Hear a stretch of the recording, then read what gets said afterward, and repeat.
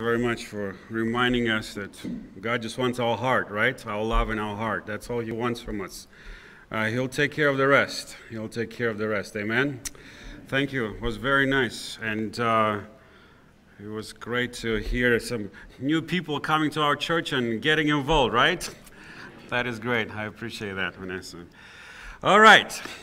This morning we're going to talk about missed opportunities. Have you ever missed a golden opportunity in your life? Oh, probably you have.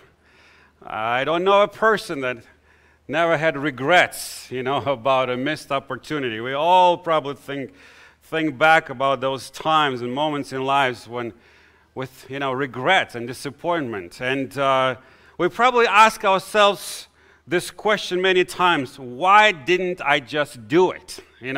Why didn't I just take more risks at that time, right?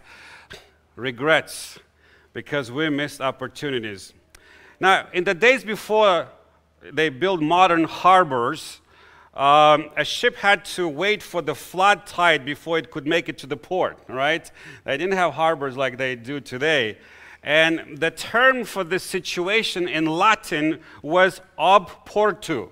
And you can hear the word opportunity there, right? Ob portu. And that meant that a ship standing off somewhere, off port, was waiting for a moment when the tide will come to ride the tide to come into the port. And so the English word opportunity is derived from this original meaning. A ship waiting for the opportunity, for the tide, to ride the tide. So the captain and the crew were ready and waiting for that one moment, for they knew that if they missed it, they have to wait for another opportunity to come later. So there is a very interesting quote by Dante Gabriel Rossetti, and it says this: "Look in my face, my name is might have been." My name is might have been. I'm also called no more, too late, farewell. I like this one because this is how we look at life, sometimes. And there would be many might have been in our lives. It is no different in our spiritual lives. There are many might have beens when it comes to our spiritual experience. There are many Christians that miss golden opportunities. And today we're going to talk about one of those examples in the Bible. So I invite you to open again in 2 Kings. We're going to be in this story. It's an amazing story. This is the last thing that Elisha does. He's on his deathbed, all right?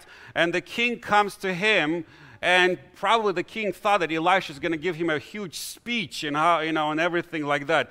But it's very interesting what he actually asked the king to do, right? And so 2 Kings chapter 13, we'll read now from verse 15 to verse 19. And Elisha said to him, "Take a bow and some arrows." So he took himself a bow and some arrows. Then he said to king of Israel, "Put your hand on the bow." So he put his hand on the bow, on it, and Elisha put his hand on the king's hands. This is a very important point here, all right?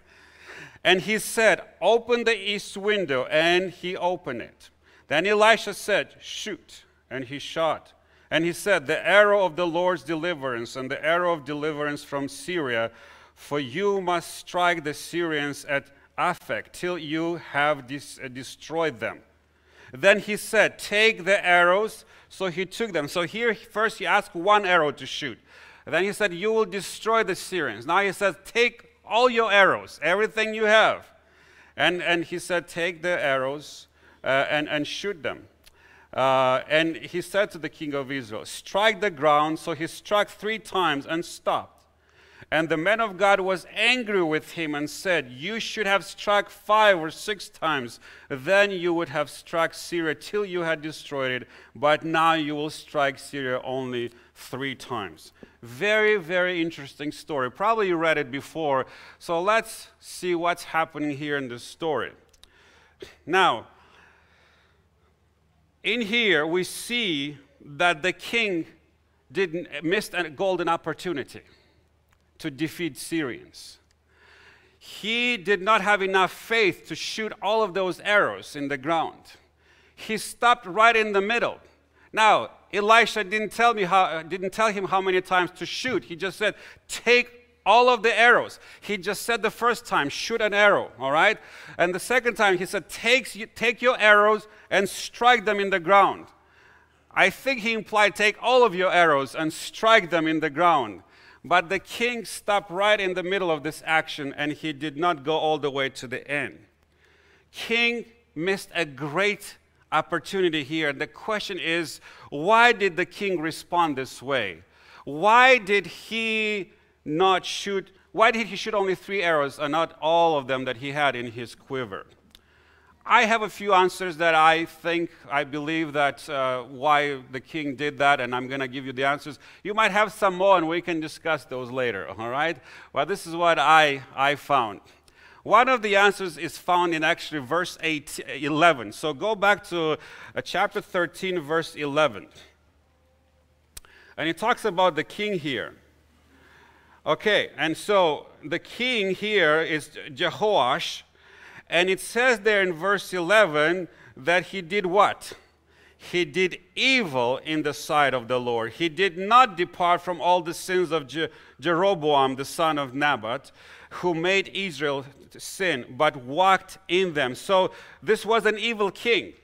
And it's very interesting that God was willing to give a victory even to an evil king for the sake of his people, all right? He would overlook that and say, you would obtain complete victory over the Syrians. Despite the king's sinfulness, God had his plans for him and the nation of Israel. He had big plans for them. He had the plans for them to defeat the Syrians, which were always attacking them. Now, he would have given them the victory, that great victory over the enemy, even though they didn't deserve it, because they were not faithful to him. But the king was not dreaming as big as God. God had a huge plan, a big plan for them. God had a big plan, a big dream for the nation of Israel to obtain victory over their arch enemy, the Syrians. But the king didn't have as big of a dream as God had. It is likely that that sin kept him from dreaming God's dream. And many times when we have the same worldview, we have this, we call it small-mindedness, very narrow-minded, that we don't have a big worldview. We don't see a big picture. You can't see God's picture. When we have that, we are behaving like children, because we are immature in our spiritual experience. We don't have enough trust in God to trust him that he can accomplish. We can't see that big picture. Really, I can defeat the Syrians? I don't think I can do that. We don't really understand who God is and what he can do for us when we have that small thinking. We don't see God's picture. We don't see his big plan and big dream for us. But God says in Jeremiah that he does have a plan for us, doesn't he? He has a plan for every one of us, and he will accomplish it. And when we have that small thinking, that narrow-mindedness, we can't see God's plan for our lives. We behave like children. We are immature in our spiritual experience. There was a little girl once that came to her father and said, Dad, can you please give me a nickel? Right? It's a 5 cent, right? And he looked into his pockets quickly, but he didn't have 5 cents, a nickel, but he had only a $20 bill, all right? And he says, listen, here, I'll give you a $20 bill because I don't have 5 cents. I don't have a nickel. And she's like, no, but I want a nickel.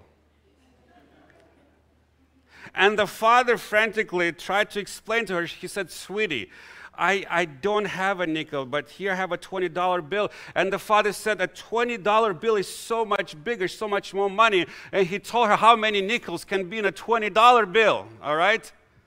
And the girl sweetly listened to her father and said, yes, Daddy, that's great, but I still want a nickel.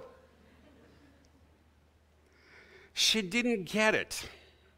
And many of us are the same today. We are spiritually immature children. We don't get God's plan for us. He has a great big plan for us. He wants to bless us. He wants to give us a $20 bill. And we behave like children and say, no, no, no, I want a nickel. That's what I want. Please give me what I want. I want my will, not what you want for my life. Spiritual immaturity. God wants to give us everything. We want our will so much that we miss out on God's perfect destiny for us. We miss on His will for us, which is so much more than $20 bill. He wants to bless us abundantly. But because we have that small thinking, we have that narrow-mindedness, we don't understand God and what He wants for us and what He can do for us, we also behave like children, being spiritually immature. Spiritual immaturity leads us to take the easy way out, to always find excuses for not doing what God asked us to do. Most of us have constructed some pretty good excuses not to work for God.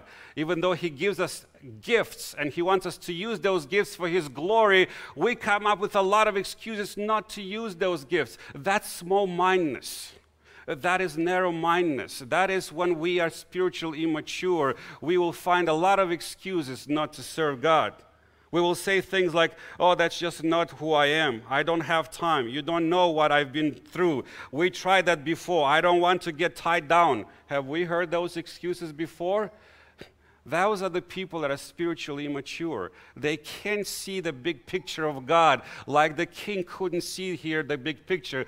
And the prophet says, strike, don't stop. It will be yours, the victory.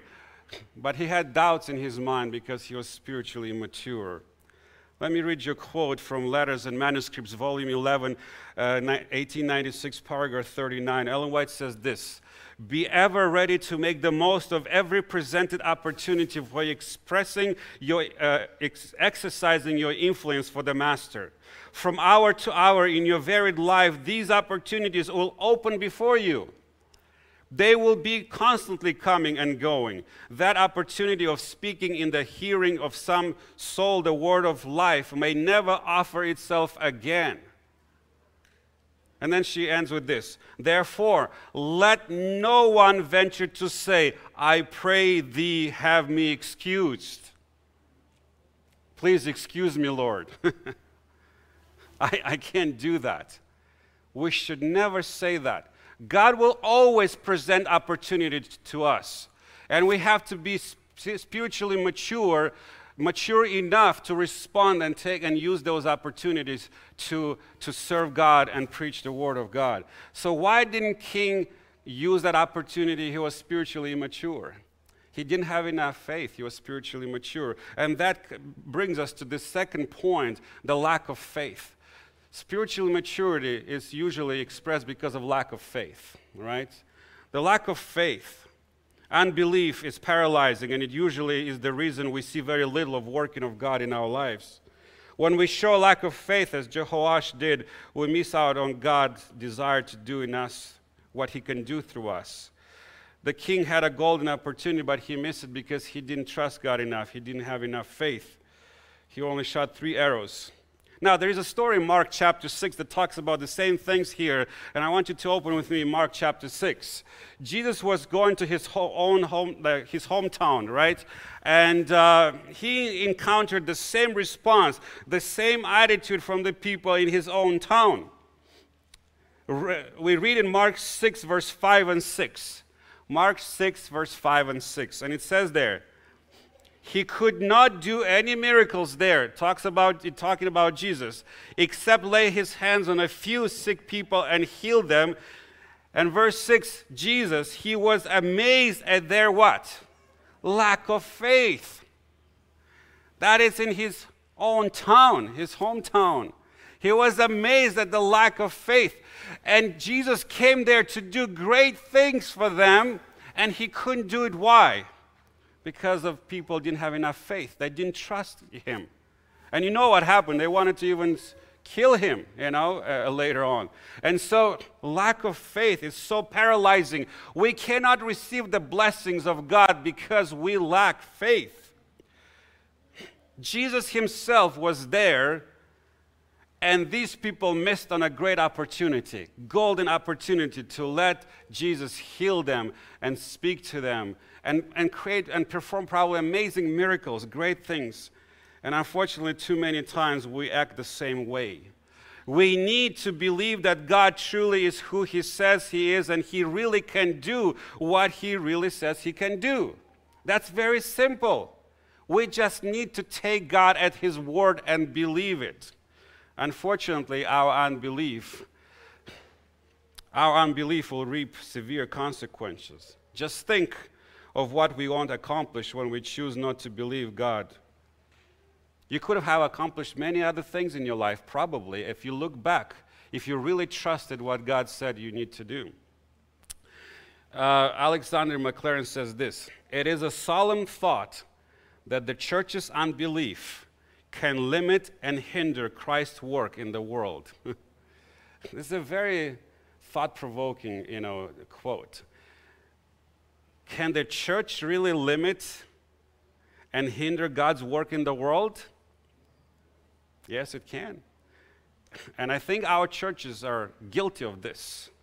Our churches are guilty of this, and we need to really think about this, personally and as a church as a whole. If only Jehoash had had the faith to strike the ground a few more times until that quiver was empty. If only you and I would trust God in our life despite the odds, we would have a different outlook on life. I challenge you today to stretch your faith. Stretch your faith. Our God is able to do, the Bible says what? Immeasurably more than you can ask or what? Or imagine. Much more than you can imagine. So stretch your faith. Allow God to lead you by faith, and let Him respond to you by faith. So one more thing. Number 3, why the king did not strike many times his arrows in the ground. I think that the lack of faith leads us to have halfway commitments. And this is a big thing in our churches, halfway commitments. Now, God gave the king Jehoash the opportunity for complete victory, but the king was only halfway committed. He struck only, 3 arrows, and he could have struck 5 or 6 or even more. We don't know how many he had in his quiver. We must give maximum effort to God. Unfortunately, when it comes to serving God, many Christians are just satisfied with doing only a little. And this is our problem. After doing something for God, we become contented. Oh, I've done enough. I hear that a lot. If I just had a nickel for every time I hear that, I would probably have $20 by now. I've done enough, Lord. I've done enough, Lord. Many church members feel like they've done their share in their time, and now it's someone else's turn. Now, the spirit of contentment is something that Satan wants us to have. He's actually tricking us into accepting this and having this spirit. He wants us to think that we have already accomplished enough, and that's the way he tricks us, not to go far enough in our spiritual experience and to go all the way in for Jesus Christ. Does God accept halfway commitments? Think about it. Does He accept halfway commitments? This is what happened to the nation of Israel when they entered Canaan. If you remember the story, God said, you will conquer the whole land. Remember, you will conquer and gain victory. You will drive every nation from here out, every Canaanite nation. What did they do?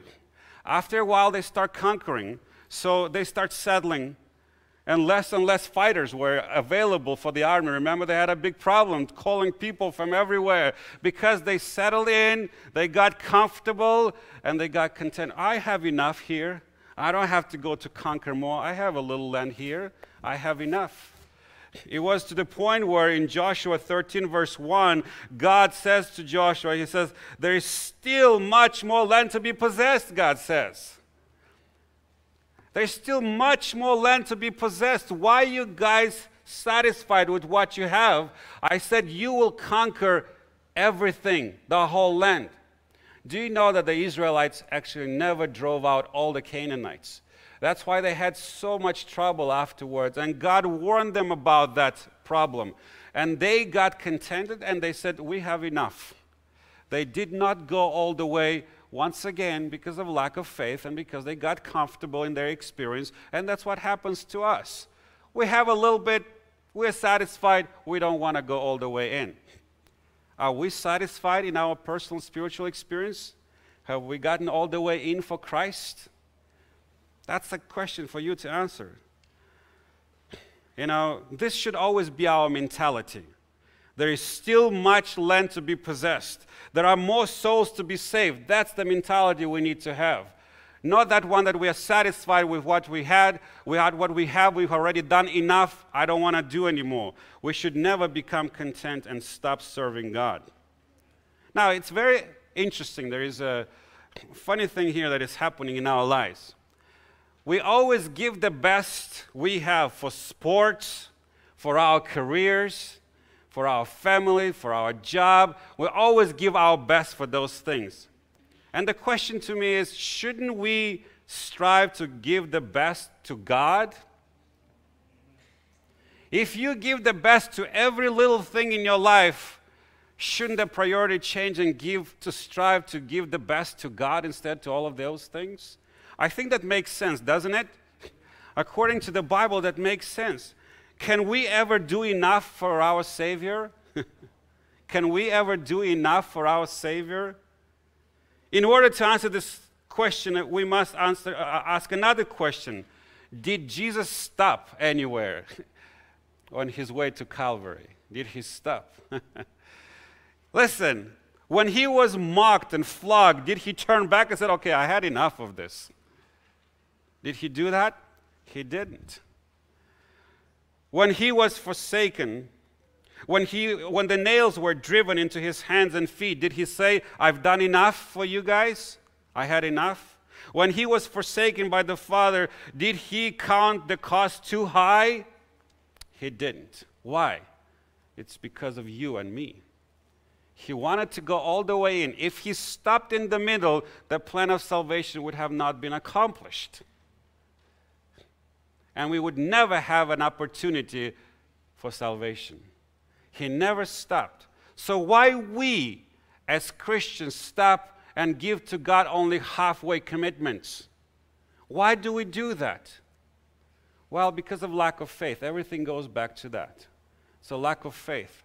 We can't see the big picture that God has for us, the big plan that God has for us. So I pray that each of us will serve Jesus just as fervently as he served us to the very end, going all the way to the end, not stopping in the middle.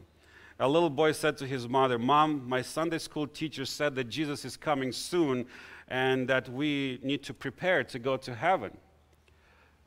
And then he says, but I don't notice anyone preparing for heaven. This is a little boy. He says, I saw everybody get prepared for Christmas. I saw everybody get ready for Easter. I saw everybody get ready for Thanksgiving. It's so important. I saw you and Dad preparing to go on vacation.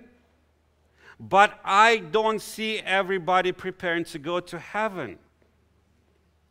Why aren't people getting ready to go to heaven? He asked his mom. That is a really good question, isn't it? He looked at the way people live their lives, and none of them were getting ready to go to heaven. Even a child can see that many Christians are not fully committed to God. Even a child can see that. Even a child can see that the world is more important to many of us than God. Even a child can see that we do more for the world and for our own pleasures and desires than we do for God. These are halfway commitments. I'll do a little bit for God, but the rest I want to commit my life to my own pleasures. It's my own life. Unfortunately, too many Christians can see their own situation. And this situation described in Revelation chapter 3, and God is talking to the Laodicean, and he described them as what? As lukewarm. These are those who have half commitments, halfway commitments. They are lukewarm, on the fence somewhere. They're not hot nor cold. They're somewhere in the middle. These are the Christians who are only halfway committed to God and His mission. And unfortunately, there are so many of those members in our churches. I'm not talking about this church. This church is great. I mean, I had to say that. It wasn't in my notes. I had to just say that. You know who I'm talking to today. If you're there in that boat, that you feel that you're more committed to the world and to your own life and to your own pleasures, you're in the wrong boat. You must come on God's side. You must become fully committed to the Lord, not just halfway committed. Now, when we talk about serving God and doing His work, especially the work of proclaiming the gospel to others, we are always excited to hear the success stories, aren't we? We're always excited to see people up front standing and sharing those testimonies, how God was working miracles and how they're sharing with others. These are success stories, and we're always excited about those. And those are great to hear. It encourages us to do something as well. These are great stories and testimonies, but listen to this profound quote from Prophets and Kings, page 263. When God opens the way for the accomplishment of certain work and gives assurance of success, the chosen instrumentality must do all in his or her power to bring about the promised result. And this next sentence is really important. In proportion to the enthusiasm and perseverance with which the work is carried forward will be the success given. So God has a plan. He's giving us this plan, but He wants us to work together with Him. And only in proportion with our enthusiasm and perseverance, the success will come. It's a very, very strong comment here. Then she continues. God can work miracles for His people only as they act their part with untiring energy. He calls for men and women of devotion to His work, men and women of moral courage, with ardent love for souls and with a zeal that never flags. Such workers will find no task too difficult, no prospect too hopeless. They will labor on undaunted until apparent defeat is turned into glorious victory. Not even prison walls, nor the martyr's stake beyond will cause them to swerve from their purpose of laboring together with God for the upbuilding of His kingdom. We always want results, don't we? We want to see people coming to the church and coming to God's kingdom, but we don't want to put the effort. We want to see the success and the results, but we don't want to put any effort into that. We don't want to persevere in our efforts, and we are not enthusiastic or passionate about God's work. Only in proportion to our enthusiasm and our perseverance, the success will come. So how much perseverance you're putting, how much effort you're putting into this? Are you enthusiastic about God's work or more enthusiastic about your own life? Are you passionate about God's work? That is the question here. We want to see success, but then we're not passionate about God's work. That's not going to happen. It doesn't make any sense. We are much more enthusiastic about everything else in the world. I can probably ask you, you'll know all the movies that have come out lately. You know, some of you. You know everything on social media probably. You know everything that, it doesn't really matter, but we don't do one thing that really matters, God's work. And so how enthusiastic and passionate are you about God's work? We have lost that enthusiasm lately. During the pandemic, a lot of people have lost that enthusiasm. They have lost that passion for God and His work. And so we need to come back to that. If you think I'm wrong about a lot of people not being enthusiastic about, the spiritual things, just watch what you are doing most often and what you invest your time and effort into, and that will tell you where you are at in your personal life. Whatever you spend the most time, that's your passion. So look at your life. I'm not going to point to anyone's life, but you have to do it yourself to look at there. There are many different reasons why people miss opportunities presented to them. Fear is one of them. We miss opportunity because we're afraid. A lot of us are afraid to go and witness and testify to other people. But I can't do it. I'm not good enough. I don't know enough. We're afraid. And the king, it seems to, when Elisha told him, take an arrow and shoot it, what did Elisha do in verse 16? He put his hand on the hand of the king. When you're afraid, your hand shakes sometimes, and maybe the king had the same reaction. And in order to calm him down and encourage him, what did he do? put his hand on him. This is what God is doing today to you. If you're afraid to witness, God is putting his hand on you, and he's calming you down and encouraging you. He's giving you confidence to go out there and preach the word with confidence. His hand is on you and saying, my child, you're okay. You are okay. I'll give you confidence to do that. I will be with you. I'll be with you through this stuff. You don't have to do it on your own. You're fine. He is with you always. His hand is on you. So you don't need to be afraid. Now, another reason why people are not taking the opportunities when they're presented to them, they miss the opportunity, is found in Thomas Edison's words, and he says this: opportunity is missed by most people because it is dressed in overalls and looks like work. That is a good one, isn't it?